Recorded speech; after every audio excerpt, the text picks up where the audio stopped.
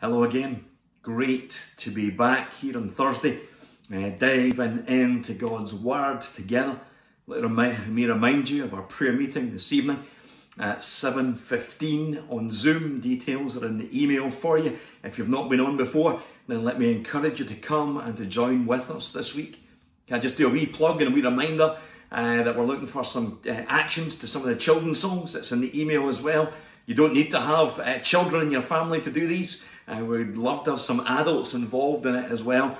But if you do have children, then please let me encourage you the next couple of days. Look at those videos, record them for us and pop them to me or to Rebecca so that we can pull them together and use them in the coming weeks together.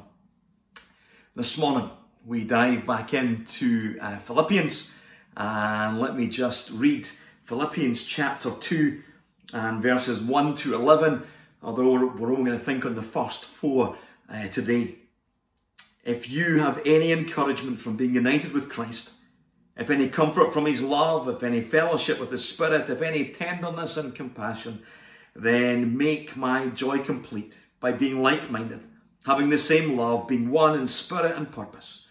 Do nothing out of selfish ambition or vain conceit, but in humility consider others better than yourselves. Each of you should look not only to your own interests, but also to the interests of others. Your attitude should be the same as that of Christ Jesus, who being in very nature God, did not consider equality with God something to be grasped, but made himself nothing, taking the very nature of a servant, being made in human likeness. And being found in appearance as a man, he humbled himself and became obedient to death, even death on a cross. Therefore God exalted him to the highest place, gave him the name that's above every name, that at the name of Jesus every knee should bow in heaven and on earth and under the earth, and every tongue confess that Jesus Christ is Lord, to the glory of God the Father. Amen. God's word for us today. A few simple thoughts for us. We Christians love our labels, don't we? Sometimes we judge each other by the labels we wear. Two men once met on a plane, and one man asked the other, "Are you a Christian?" "Yes, I am," came the answer. "Oh, wonderful," said the first man. After more conversation, he asked, "Are you a Protestant, Catholic or Orthodox?" "I'm a Protestant." "That's great. So am I." The questions continued. "Are you a Calvinist or Arminian in your theology?" "I'm so happy to say that I'm a staunch Calvinist." "That's fantastic. So am I." "If you don't mind me asking, are you a Calvinistic Baptist or a Calvinistic Presbyterian?" "I'm a Calvinistic Baptist." "Oh, what a coincidence. I'm a Calvinistic Baptist too." "Are you a Northern Calvinistic Baptist or a Southern Calvinistic Baptist?"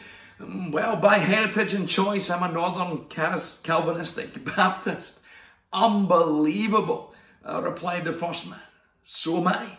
May I ask you, are you a Northern regular Calvinistic Baptist or a Northern conservative Calvinistic Baptist?" "I'm a Northern conservative Calvinistic Baptist." This is truly astounding. There are only 200 of us in the world, and 2 of us happen to have met on this plane. Tell me, sir, would you happen to be a Northern Conservative Calvinistic Baptist Convention of 1844 or a Northern Conservative Calvinistic Baptist Convention of 1868? "Well, I'm of the 1844 bunch." "This is a miracle," the first man declared. He had only one further question. Are you a Northern Conservative Calvinistic Baptist Convention of 1844 King James Version or a Northern Calvinistic Baptist Convention of 1844 New International Version?" "I am a Northern Conservative Calvinistic Baptist of 1844 New International Version," came the reply. And with that, the first man ceased to smile. "Die, heretic," he shouted. We laugh, we giggle, but sadly many a Christian falls out with one another over trivial matters. Of course, there are matters that are worth holding dear to. The substitutionary, atoning death of our Saviour on our behalf, for example. But there are many more things that we need not split hairs over. Unity is a precious gift of the Spirit. It's to be prized, it's to be sought, it's to be guarded at all costs. Paul understood this well and spotted some signs of potential struggle and discord among the believers in Philippi. As he starts chapter 2, he speaks of unity and encourages the believers that united we stand. We see here the resources for unity, the requirements for unity, and then the results of that unity. The resources for unity are found in the 4 if statements found in verse 1. If you have any encouragement from being united with Christ, if any comfort from his love, if any fellowship with the Spirit, if any tenderness and compassion, then make my joy complete, he says. We're reminded here of what God has done for us. He has united us with Christ. He has loved us and cared for us. He's poured his grace on us and saved us. He's given us the precious gift of his Holy Spirit. Let me break that down just a little for us. Paul begins with our union with Christ. He points us straight away to our Saviour and Lord. He reminds us of our salvation, of entering into a relationship by faith with the Messiah. When we come to know Jesus as our own personal Saviour and Lord, we enter into a relationship with him and we are united to him. And because of that union, we take encouragement knowing that he is always with us. Our love for the Lord ought to create a burning desire to serve alongside fellow believers in unity. Then he reminds us of the comfort of his love. The Greek word is literally consolation of his love. When we were lost in sin, the Good Shepherd came to find the lost sinner and shower his love upon us. We did not deserve that love, but God gave it to us anyway in Christ Jesus. And so when we have a strained relationship and think that that person does not deserve our love, let's remember how Jesus acted, how he loved us while we were yet sinners. Paul then speaks of our fellowship with the Spirit.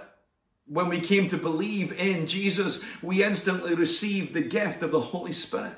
The Holy Spirit indwells us and leads us and guides us. The Holy Spirit draws us into fellowship with God and with other believers. And that's an important thing to remember. The fellowship of the Spirit helps us with our relationship with God, but also with other believers. It was John who wrote in 1 John 4:20, if anyone says I love God yet hates his brother, he's a liar. In any conflict with another believer, I must rely on the Spirit being at work within me to help ease the friction with that person.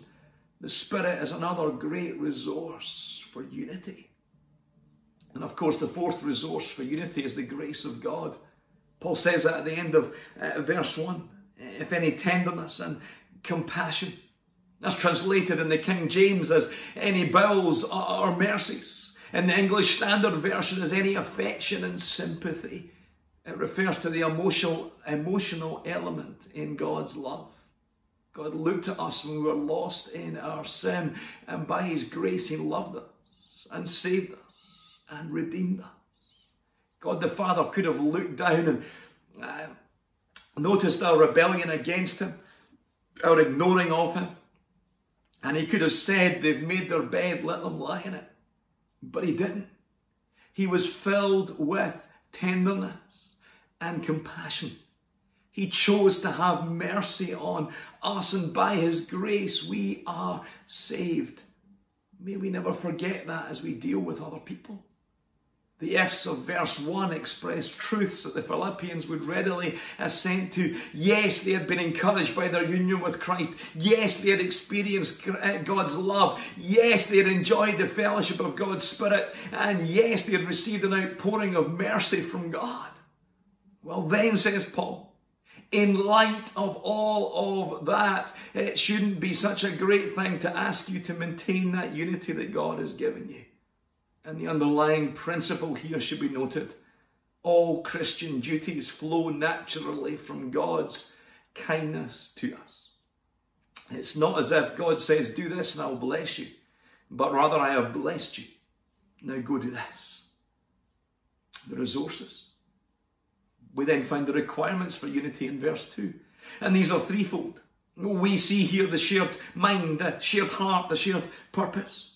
Then make my joy complete by being like-minded, having the same love, being one in spirit and purpose. We are to be like-minded. That is to be sure and certain of the fundamentals of the faith. We are to agree on basic Christian doctrine. We're saved by grace alone, through faith alone, in Christ alone, so that God alone gets the glory. We should agree on a shared statement of faith and live that out in practice. We ought not to major on the minors, as that story I shared at the beginning highlighted. But equally, we must not minor on the majors. Good Christian doctrine matters. Some are guilty of de-emphasizing those in our day, so let's make sure that we guard against that. Stick to the truth that you know. We're to have the same love. Love for Christ, love for one another. We are to know, to experience, to share the love of Jesus. That love of Christ is revealed in his incarnation and his death, as Paul goes on to illustrate in the following verses and our next devotional. It's a love that yields its rights for the sake of others. Christians must have that love in mind in every relationship. And we are to be one in spirit and purpose. We are to be united in effort, united in goal, united in purpose, united in desire to demonstrate God's love in action. What is our goal in life? To know Jesus and to make him known. The Westminster Confession reminds us that the chief end of man is to glorify God and enjoy him forever. We are to exalt Jesus. We are to lift his name high. We are to witness for him, tell others all about him. Paul said it back in verse 27 of chapter 1 that we thought on Tuesday. Stand firm in one spirit, contending as one man for the faith of the gospel.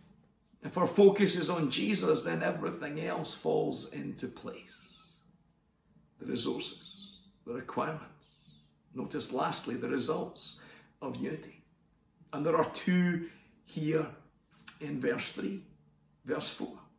Do nothing out of selfish ambition or vain conceit, but in humility consider others better than yourselves. Each of you should look not only to your own interests, but also to the interests of others. We will have a new attitude toward others and a new attitude towards ourselves. There'll be no more selfish ambition, trying to get all we can, be the best of the bunch. This particular word in verse 3 is sometimes translated as factions or strife. It speaks of a competitive spirit that destroys unity by dividing the church into groups and into cliques, and how easily that happens. No more vain conceit. That's arrogance. Picture a balloon full of hot air and you've got the right idea. It speaks of those people in every church who are full of empty ideas loudly spoken. Rather, we are to humbly consider others better than ourselves. We're not to look out for our own interests, but to look for others too. We're speaking of true humility here. It means to have a proper estimate of yourselves so that there's no need for self-promotion. We will go on to read how Jesus, the Son of God, the King of Kings and Lord of Lords, the Word became flesh, the Word who created all things, humbled himself before his Father and saved his creation. Jesus it was who wrapped that towel around his waist and got down on the ground and washed the feet of his disciples. We will remember who we are and will humbly serve others. Quite simply, we're speaking of joy in being together. Jesus first, others second, you last. Joy, Jesus, others, you. Paul is keen for the church in Philippi to be united in love and purpose, for the believers to be united together. He centres this on Jesus and all he has done for them. He calls for them to work at having a shared mind, a heart and purpose. And the consequence of this will be a new attitude towards self and others. Friends, this word is for us too. United, we stand. Unity is a must within the church. Without it, we will accomplish little of lasting value. Where unity exists, the church prospers. Unity motivates and dictates our actions. And this unity is founded in our shared love for and faith in Christ Jesus. May our love for him motivate us to love one another and to serve him together. May we have the same mind, heart and purpose. And may we together continue to demonstrate God's love in action. United, we stand. Let's pray. Loving God, we want to thank you for your incredible grace, your mercy and your love. We thank you for Jesus, for his great example to us. We thank you for his love. We thank you for your grace. We thank you for the wonderful gift of your Spirit. Lord, we pray that you would help us to be united in purpose, united in love, united in all that we're called to do under Jesus Christ. Lord, help us to hold on to what matters, to hold loosely that which is secondary in nature. Lord, help us together to look to you, to cling to you, to work for you. Help us to bring glory to your name. Lord, in these days of isolation, of separation, help us not to grow apart. But Lord, help us through all the means that we have to grow stronger together, that we might continue to be united in love and purpose, that we might share that with others. Father God, we pray again today for those who are working on the front line. We pray for their protection, whether that be in the health service, Lord, whether that be in some of the essential shops and services that are around, Lord, we just pray for them. For all who are continuing to work, Lord, many from home, we pray that you would just continue to guide them, help them to be motivated at home in that different environment, not to be distracted so easily. Lord, for those not working just now, furloughed or not able to work for a variety of reasons, Lord, we just ask that you be close to them and watch over them.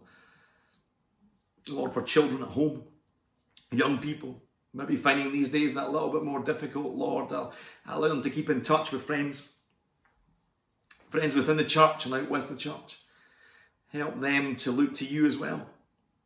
For all of us, Lord, from young to old, we pray that you would continue just to be with us, to give us a measure of health and of strength in these days, to lead and to guide us in all that we do.